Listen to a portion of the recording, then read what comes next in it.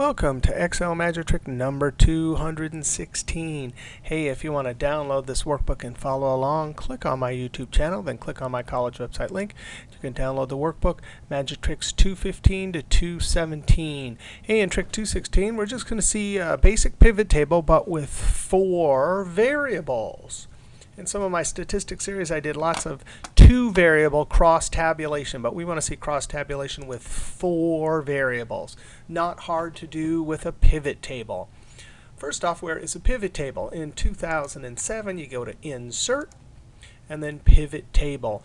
In 2003, you go to the Data menu and Pivot Table. I'm going to go ahead and before I invoke that pivot table, make sure that you have your proper data set, field names at the top, records and rows, one cell selected, and then we'll do our pivot table. 2007, there's a one-step wizard. I'm going to say existing sheet. Actually, we'll do a new worksheet.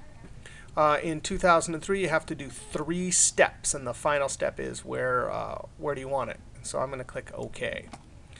Now, I have mine set up by default so it looks like 2003 or earlier versions. Here's the new 2007. Now, if you want date in the row area, in 2007 you drag it here, in 2003 you drag it here. So I'm going to drag it over here.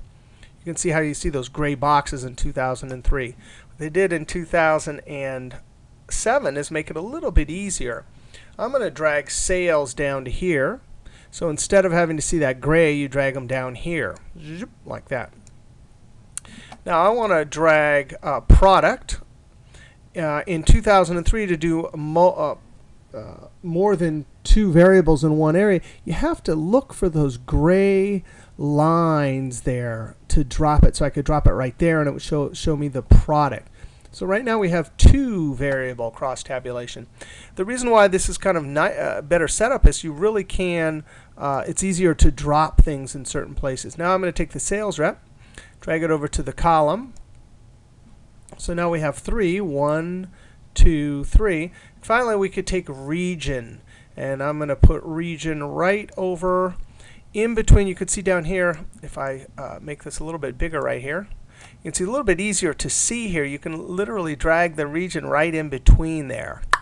And so now we have our 4 variables for cross tabulation. I'm going to close this. There it is. On the date, East product, sales rep 2 sold 80. So on this date, Midwest, product 2 on sales rep 3 sold 118. So that's 1, 2, 3, 4 variables cross tabulation. All right, we'll see you next trick.